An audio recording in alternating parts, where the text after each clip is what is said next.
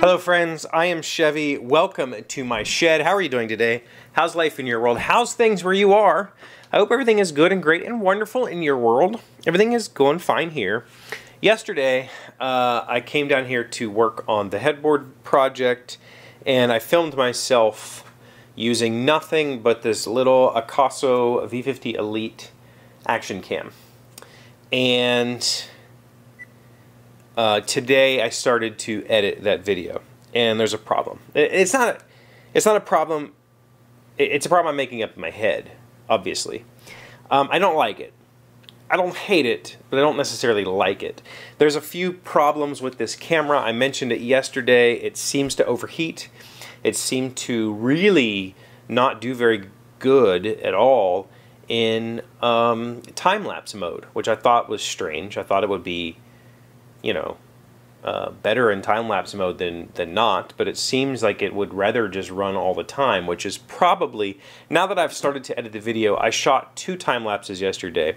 I drilled about, 15 or so pocket holes on this headboard frame, and I time-lapsed that, and then I time-lapsed me drilling some side holes, and when I started the edit and I started watching that, the time lapses feel really weird because they're just these silent little do-do-do-do-do, and it's like, I didn't like it. So I think I would rather just run continuous footage and then do the, 25 times speed to get it to that close to 1 frame per second.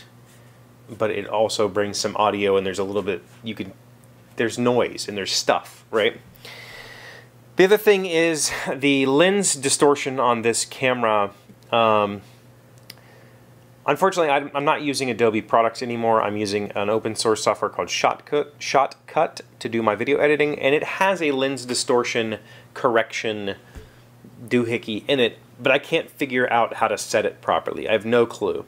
And this camera is supposed to have built-in lens distortion correction, and I had tried it once, and I thought I had saved it to be that way, but it appears none of the footage I shot yesterday is recorded with that distortion correction, so everything's distorted. It looks really weird.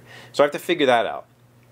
And the entire reason I bought this, the entire reason I went through the trouble of getting a handheld gimbal, of getting a new camera, is because this camera is a little bit too much of a barrier for me working in this space. It gets in the way, the tripod gets in the way, but not only that, part of the reason I've been able to do this show for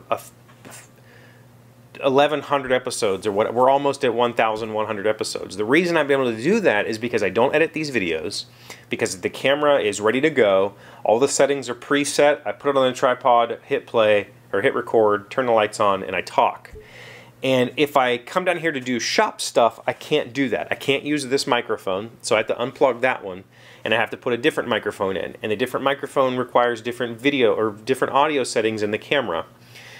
And it's very, very often when I'll record a video with that and then in the shotgun mic, and then I forget to switch the audio back for this mic, and then the next day's video sounds terrible. Or vice versa. I don't remember to set the audio in that, and so you can't hear anything because this mic is powered. It's got a huge gain outputs that I'm overriding the camera's audio processor. So all of those little things get in my way, and when there's barriers, I just won't do it. It's that simple. So I'll just be like, I get frustrated. So I decided a dedicated shop camera, shop rig. Not only can this shoot steady with a miniature tripod like this, I can also hand it to anybody who's in the shop. It's a gimbal, so they can shoot perfect steady footage of me doing whatever I want, and I thought it would work out great. I knew the audio was going to suffer, and that is a problem. The audio is not great. It's not terrible as long as I'm about 3 feet from the camera. The problem is when I set it up like maybe 5 or 6 feet away and I'm trying to project towards it, I really have to boost my vocals just to get that sound across. And maybe that's just practice. Maybe I just need to speak louder, or I need to come up with some sort of a a way to get this closer to me without it becoming without it interfering with my workflow. I did find, however, using the Wi-Fi app on my phone as a monitor was really convenient because I could have my monitor right here, I'm looking, okay, and then I could just hit record and go. I didn't have to reach for the camera. I didn't have to do anything like go set it up, point, okay, hit record, come back around, go, all right, do my thing, walk back over to the camera. I was just right here, touch, go, touch, stop. I loved that. So those are the problems that I had with it, and I'm going to keep looking for solutions. There's got to be some better either the settings in this camera, or I might have to do external audio, which I really don't want to do. It's kind of difficult to stitch audio and video back together, especially when I would have to have 2 stop and record buttons to try to keep everything in sync.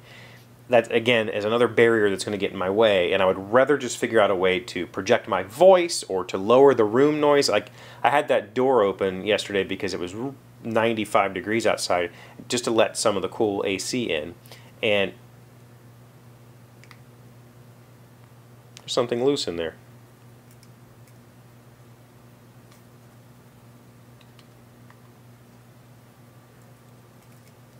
Huh.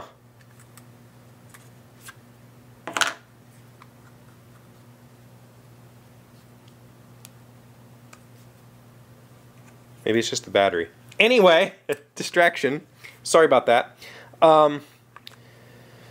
Maybe shutting the door would be a good idea because there was quite a bit of background noise that really muffled things. I don't know. I'm going to keep working on it because as I edited the video, this is the other problem that I'm having right now is I shot the first half of this build. Not the first half. Well, yeah, the first half. I shot all of the milling of the lumber. I shot all of the pre-cutting, like when I went upstairs and measured her bed. I had her shooting some of that on a GoPro and some of that on this camera. I shot all of the milling of the headboard. I shot the glue up of the headboard. I shot the milling of all of these things. I did all of that with that camera, with the GoPro, and the kind of traditional way that I would shoot things. Lots of setups, lots of angles, switching back and forth between cameras so that you got, you know, there was something fun and visual to watch as I tell the story of me putting this together. And then starting yesterday, like, so you see all that, and then I come down with this, and I'm like, all right, you know what? This is getting in my way. I want to just talk to the camera. And that's kind of a realization that I had. I want to go forward with, I don't want to do voiceover. I don't want to do big edits of having to piece all of these sub shots together. I want to be able to do as much as I can in the camera. And I want to talk to you while I'm working. And I want to just make videos, right? I don't want to make productions. I think that's the difference. When I used to make production video or woodworking videos, I tried to make production videos. I tried to make the Jimmy DiResta videos. I tried to make the I like to make something videos. I tried to make the, you know, the maker video. And I don't want that. I don't want the production. I just want to make stuff and maybe some people watch it. And that's been the biggest inspiration I've had for that through this whole COVID thing is Adam Savage. He's been doing just turning his cell phone on and recording himself for like an hour. And I mean, I watched an hour one day of him building a box, just like a 6-sided box with a hinge and a lid. I watched that for an hour. Any other maker either wouldn't have made that video or would have been 6 minutes. Like, here's how you make a box, and bam, there's a box.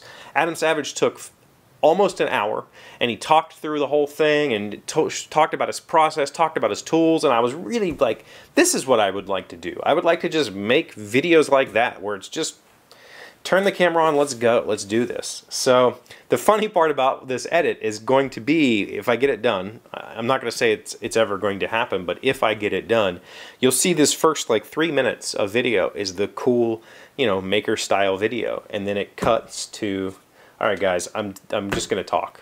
It's a little bit jarring, and I hope it's okay, but we'll see. I'm gonna put out whatever I have whenever it's done, just to see your reaction. I'm planning on once I get more comfortable with this setup, and once I get, I would like to have 5 videos ready before I go. I plan on starting a new channel that's dedicated to just those videos because they'll get lost in this, and I don't want that. I want that channel to be its own thing where people watch those videos because I only put out one video a month or one video every 3 months or whatever. So it's going to be completely its own thing. But this headboard video, because it's weird, it's going to go on this channel. It's I think you know, you guys are the ones that are going to watch it. I don't think anybody else is going to find it. Nobody's searching for, you know, lighted headboards. Okay, that's all I have for you today. Thank you for being here as always. Thank you for liking and commenting and subscribing and being amazing friends and wonderful people. I really appreciate you. And I will see you again tomorrow. Today's word you should know to sound smart is bilateral. It is an adjective meaning touching, existing on, or having being agreed to by two sides. The president signed a bilateral disarmament agreement with the nation bordering to the north. Bilateral. B-I-L-A-T-E-R-A-L.